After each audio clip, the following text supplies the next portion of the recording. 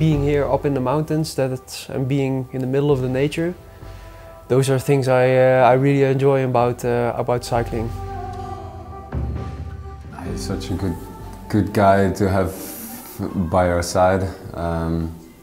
He's always friendly, always cheerful, but yeah, on the bike he's just just an exceptional talent.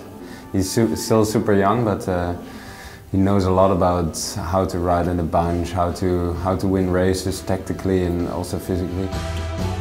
Yeah, it has always been my dream to become a pro cyclist, especially since I become a junior rider. Then I found out that I had a real passion for also training and becoming better and the real battle.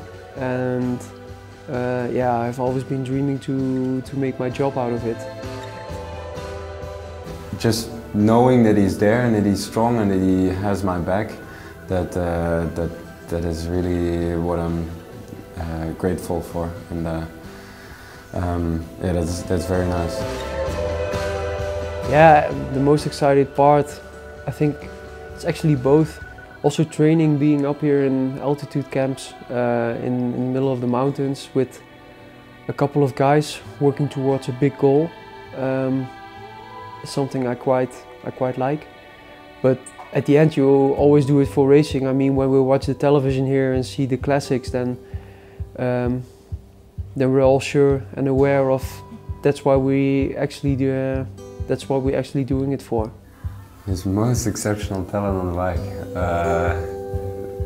that he can make me suffer a lot in training, especially in training, but also in races. But I don't know if that is a special talent, but I suffered a lot with him next to me in training already.